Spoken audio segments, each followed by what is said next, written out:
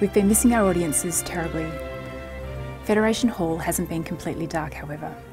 We've been making some wonderful enhancements to the acoustics of the hall. So this is going to, dramatically change how we do amplified projects. Around the body of the hall, around the walls, the acoustic design included fabric banners which drop down the walls and absorb the sound.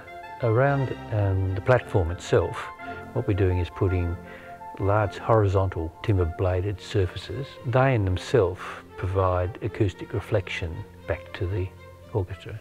The audience experience of listening will be transformed, as will the musicians' experience of performing on stage. I think this will take the hall into one of those great international concert halls. We can't wait to share these with you when we're back.